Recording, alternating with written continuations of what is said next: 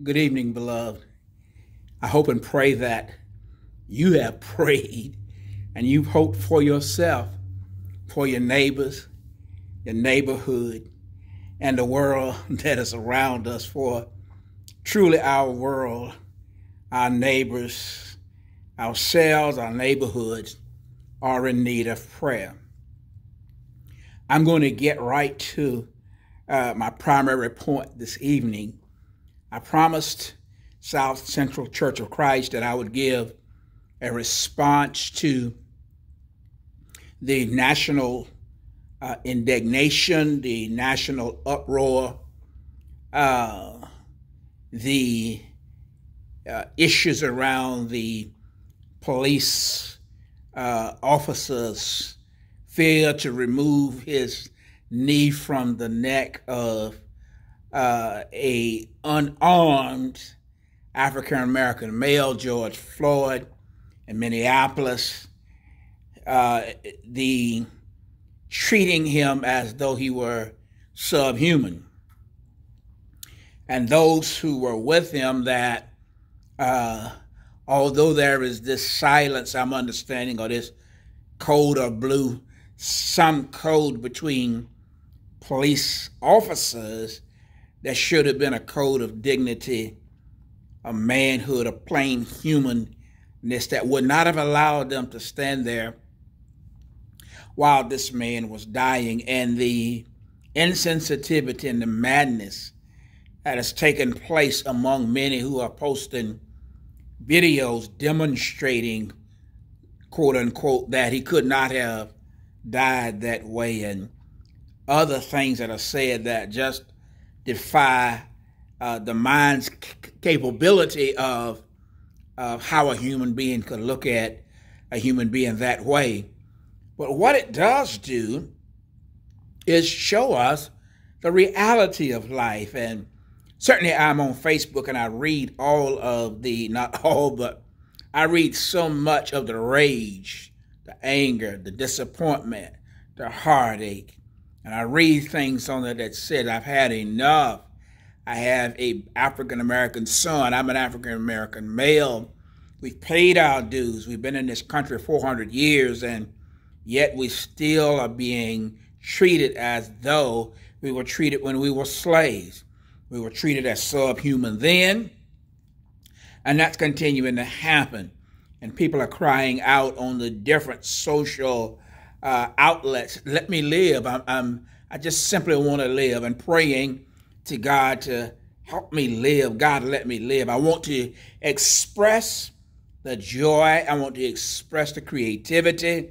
I want to express all that I have as a human being, not only while I'm a young male, but while I get older and become an older male. I want to be an elder in the community. I want to make a difference. I want to be the best husband, or the best athlete, or the best musician, or the best statistician, the best scientist, politician, whatever, religious leader, that whatever is available for me in life, they're crying out, I want that so bad. And I want to be able to be a part of the beauty of building black women, and to continue to be and to grow and to be an example for them of what God can do with a man. But not only that, to be a part of the human race. Beyond all of the differences, the false differences, and all of the other things, to be able to be so empowered by Sonder, S-O-N-D-R, that is the abilities to look at human beings and to empathize with and recognize that every human being is living a life that's complex. Everybody is overwhelmed. Everybody has been programmed by this world to see and to think and to become everything but what God has created us to be. So we are wanting to be more in tune with that which is from God, that allows us to look beyond all of the exteriors and all of the different categories. And it takes a lifetime, but we want to be human beings above all. So no matter whether you're male or female, no matter what your ethnicity and all of the other stuff, just to live, to drink the coldest water and enjoy it, to drink sweet tea or unsweetened tea, to enjoy the meals that are prepared and the ones that you learn how to cook and to enjoy scientific achievement and to enjoy all of the things that God has called us in creation. And I want to start off by sharing this particular passage. Jesus, in Luke chapter 4, starting in verse 14, listen. Jesus returned to Galilee in the power of the Spirit, and news about him spread throughout the whole countryside. He was teaching in their synagogues, and everyone praised him. He went to Nazareth, where he had been brought up. And on the Sabbath day, he went into the synagogue, as was his custom. He stood up to read, and the scroll of the prophet Isaiah was handed to him. Unrolling it, he found a place where it is written, "The Spirit of the Lord is on me, because he has appointed me to proclaim good news to the poor. He has sent me to proclaim freedom for the prisoners and recovery of sight for the blind, and to set the oppressed free, to proclaim the year of the Lord's favor." Then he rolled up the scroll, gave it back to the attendant, and sat down. The eyes of everyone in the synagogue was fastened on him. Notice what Jesus says. The Spirit of the Lord is on me. He's anointed me to proclaim the gospel, the good news to the poor. Jesus came as a manifestation of God's will for the marginalized, the poor. And he came not just for the economically poor, but for all of those who are on the bottom. Everything just about in the Bible, Old and New Testament, is about how God deals with mankind, his creation, but how he lifts up those who are downtrodden. The Bible has been misused, and there are those who baffle me that they say they wear the name Christ, but they oppress people, which is the opposite of what Christ came for. He made his mission clear. And there are those who try to spiritualize the Bible to say he doesn't mean literally or economically poor. It means something else spiritually, but he does mean economically poor as well as spiritual. We shouldn't be trying to make those differences. If he came to ensure that the captives are set free, not only were they imprisoned physically, but emotionally, psychologically, religiously, and all that encompasses us as human beings. So Christ Jesus came to set us free. Now, the proverb writer tells us, speak up for those who cannot speak for themselves, for the rights of all who are destitute. Speak up, judge fairly, defend the rights of the poor and the needy. That's Proverbs 31, 8 through 9. Proverbs 22 to 23 says, do not exploit the poor because they are poor, and do not crush the needy in court, for the Lord will take up their case and will exact life for life. Isaiah 1:17. Learn to do what is right. Seek justice. Defend the oppressed. Take up the cause of the fatherless. Plead the case of the widow. Isaiah 10, 1 through 3. Woe to those who make unjust laws, to those who issue oppressive decrees, to deprive the poor of their rights and withhold justice from the oppressed of my people, making widows their prey and robbing the fatherless. What will you do on the day of reckoning when disaster comes from afar? To whom will you run and ask for help? Where will you leave your riches? Isaiah 10, 1 through 3. While America is in an uproar, legitimately so, it is truly not just black people, African Americans, but people who seek justice are in an uproar. People who look beyond and have learned life recognize that no one should want to live with this type of injustice, that our lives are precious, and that every human being is a part of life, and how you treat one is a definite indication of how you treat all. No matter how you try to distinguish one person from the other, you say, I have this deep love for my people, this deep love for my family. But how you treat them really carries over as to how you treat others. If you love your family, of course there's that type of love. But then you have compassion and a mercy and agape for others. What's the point in not doing so? What do we gain as an individual not loving God's creation? For God so loved the world. God created man. He did not create different races. He did not create all of this. He created Adam and Eve. You say, well, Brother Dublin, in the Tower of Babel, yes, but I'm talking about in the garden. He created a human being and another human being, and he put into motion his image in those two human beings, male and female. The rest of it is stuff we made up. There's no such thing as white people. There's no such thing as black people. We are different.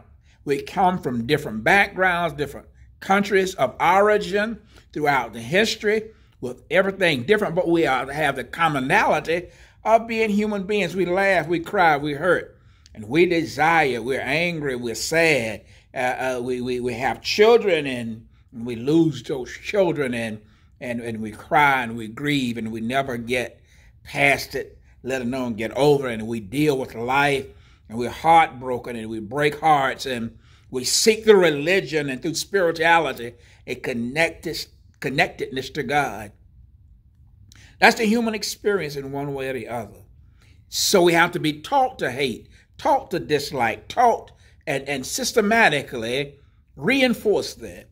So this, while this is going on, while we're dealing with Minneapolis, a white woman and white female was asked by a black male in New York to leash her dog in this park where the rule says the dog should be on leash. He's a bird watcher. And he just asked her. And she feels like she is going to get indignant, outrageous with him, tells him she will call the cops, call a police officer and say that an African-American male was threatening her and she felt intimidated. She's been fired from her job. She's apologized, but she weaponized that particular incident. She used the opportunity that could have been for great fellowship and I think she's just part of the system. I think just we're taught to address issues and to address people rather based on what we see. Here was an African-American male, a bird watcher, and she weaponized the police officers by saying, I will make up something that's so believable. I, as a white female, will ensure that the police will respond quickly and you pay the price. This man could have lost his life. Very well could have lost his life. And I know through living through this, and even for my grandchildren and great-grandchildren, even my sons today, that I tell them try to avoid any encounter with police officers that turns out to be negative. And I know that especially the teenagers, the grandchildren, they're young. I haven't done anything. You're not going to run over me. And I don't take that away from them, but I'm asking them to be wise. I want you to live long enough to become politicians, to become part of sororities and fraternities, and other community groups who's going to go out and make a change and don't want you dying and become a martyr under these circumstances. So then we noticed that the white protesters who are about in North Carolina, reopened North Carolina, but you see them across the nation. And they're standing up on Capitol grounds across this nation with armory, with guns, with stuff that I'm not even sure what those guns are. I don't know where, I don't even know how you carry something that big. But they are allowed to do that, and a bird watcher is threatened with his life. So, I mean, what's wrong with that picture? But having said all of that, why I wanted to talk to you is this is the results of what has happened 400 years after slavery. Because everything we're dealing with comes from systematic issues, systematic racism, white supremacy. It's one of my friends once told me, as an African American, he had never experienced white supremacy. He didn't know anybody who said they were white supremacists. It's because it's systematic. You don't need to say it. Once you diffuse a concept into a population, you don't walk around saying anything. It speaks for itself and reinforces itself over and over and over again.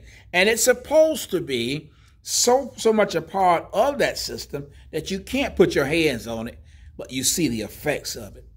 So then, there is this lack of understanding when I read the social postings on Facebook and other things, that systematically, and no individual person is bigger than a system. So you've got to stop blaming black folk and poor folk because they don't do certain things that the system has taken away from them. And there's no one that even tries to look this up. There's no one who can do the research, and it's right there. You can find it, it's not hidden, that will not know that we are impacted. Yes, there is personal responsibility, personal accountability. But even when African Americans are wealthy and they do well, they are still treated differently. So we're not talking just about wealth here, but we are talking about a systematic way of making sure that certain people are seen as less than human or less than others. It starts with the Naturalization Act of 1790. Now, I want to read something very briefly from this act, and you can go on, you can Google it and you can find it.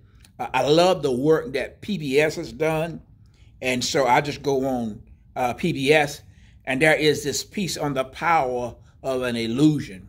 First of all, I said half of the title, Race, the Power of an Illusion, and it talks about the race timeline, and for centuries, whites have benefited from the exclusionary laws and policies, while other groups were barred from citizenship, denied opportunities, and restricted from full participation in American society. So the 1790 Naturalization Act reserves naturalized citizenship for whites only. African Americans were not guaranteed citizenship until 1868. Non-whites were barred from testifying. In fact, Chief Justice Charles J. Murray remarks that Chinese are a race of people whom nature has marked as inferior, so that this person who had testified against a white person, his testimony was thrown out because he was Chinese. But he's saying God has made them inferior. That was the thought not only about Chinese, but everybody who was not white. And we certainly know that we are called 3/4 of a man, but that's not just us. That's the mindset. So that in the Dred Scott decision, the U.S. Supreme Court upholds the Fugitive Slave Act and declared that Negroes, whether free or enslaved, are not citizens. As Chief Justice Taney put it, they have no rights which any white man is bound to respect. Free black people are taxed like whites, but they do not enjoy the same benefits and privileges. Now, I'm only trying to do in this little short clip something to get you going so that you won't just be angry and then throw your hands up and give in. That's a fight that has to be fought.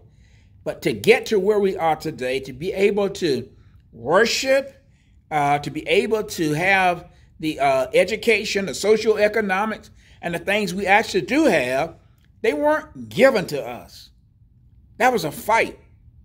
That will always be a fight because the system does not transform itself. It doesn't change itself. It doesn't love. It doesn't show compassion. It doesn't show equity and equality. It's not designed that way. Even back during the civil rights movement, with all of the work that went into this by blacks and whites, religious and non-religious, it turns out that when it went through court, it ended up that the white female benefit from civil rights more than anybody's.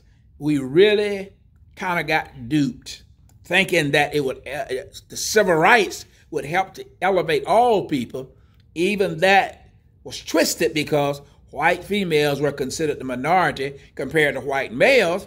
So then they turn around and rather than doing what is right by other people, the economics and all that would have benefited others went to white females. And I'm saying that fight and that battle is ongoing. Under the current administration, over 200 federal judges with lifetime appointments have been put into place, and many of them are not qualified, but they have a particular agenda. They come out of a particular school of thought, and they are going to wreak havoc for generations to come. And so the battle and the fight is always there. But I want to also remind you of this report from the Center for American Progress. You can go on Google, Center for American Progress. And some of the highlights that they had given was that African Americans own approximately 1/10 of the wealth of white Americans. In 2016, the median wealth for non-retired black households 25 years old and older was less than 1/10 of that of similarly situated white households. The black-white wealth gap has not recovered from the Great Recession in 2007. Immediately before the Great Recession, the median wealth of blacks was nearly 14% of that of whites. Although black wealth increased at a faster rate than whites in 2016, blacks still own less than 10% of white wealth at the median. Now, I only gave you just a couple of things. I'm not trying to be comprehensive here. My goal is to get you to think that all of the institutions, the banking system, is not set up for poor people. It's not. It is set up to protect the rich people. Law enforcement and police came into being not to protect the community. It was to protect the filthy rich. That they had private police officers that later became a part of government and used much broader. But they aren't set up historically to protect poor people. It's never been that way. All of the things that have happened has come because there was a fight for justice, fight for what is right. And the church then has had as its a driving force what Jesus has already said and what the whole Old Testament and New Testament talks about. God wants social justice. And yes, there are some people following the European model that says social justice, Jesus and all of that is not in the scripture. That's because they don't want to see it, because now you've got to act like Christ. So if you don't act like Christ, you can just go to church and we can be exactly like we are now. rich white churches across town who could give a hoot about a lot of people in the community, certainly don't care anything about black churches and working together. Of course, you have exceptions, but everybody knows that's our reality. And because of that, Christ gets dishonored because that is not what he represents. But we mirror in our churches our systematic racism and supremacy and the suppression of other people exactly like the people in the world. We're supposed to be different than people in the world. But having said all of that, I do not concern myself about that. Let the people do what they need to do. What I'm concerned about is when we get upset, what do we do about it? What organizations and agencies come together? What churches come together and deal with these issues on a local level? And although it's systematic, if we work together in every local community, nobody trying to take credit for anything. That's hard to do because human behavior is selfish, period. But having a bigger picture, how many churches work with social organizations and others to send us kids to school? How many are working to enhance what we have to make sure that those who don't go to college can get a different kind of education? What does an 18, 19, or 20-year-old kid that smokes too much dope, gets into trouble, where is his prodigal place where he goes to so he can have redemption? So rather than blaming the parent and blaming everybody else or killing them or locking them up so they don't continue this pipeline to prison, where are the intervention tools? Where are the people who are aggravated, agitated, worn out on Facebook? But where are you going to be next week? What are you doing? What does your church do? What are we going to do? What is the specific plan? Because you cannot overcome systematic racism, white supremacy. You cannot overcome the things that we have dealt with. And we cannot overcome even the negative, demeaning thinking that many African Americans have. And by thinking, well, we need to stop killing each other. Let me tell you something. If you really meant that, you would do your research. It's dishonorable to sit around talking about we ought to stop killing each other. Every ethnic group in the world always killed more people among itself than anybody else. Since creation, there's never been a group of people who kill more folk outside. That's because of locality, that's because of proximity, and that's because of economic conditions. That's the way it is any place in the world. So why don't we look for bringing about the conditions through education and economic empowerment and spiritual growth and development where there will be less of a desire to do such a thing, where people can get beyond where they are now and get beyond the things that hinder them and take away their life.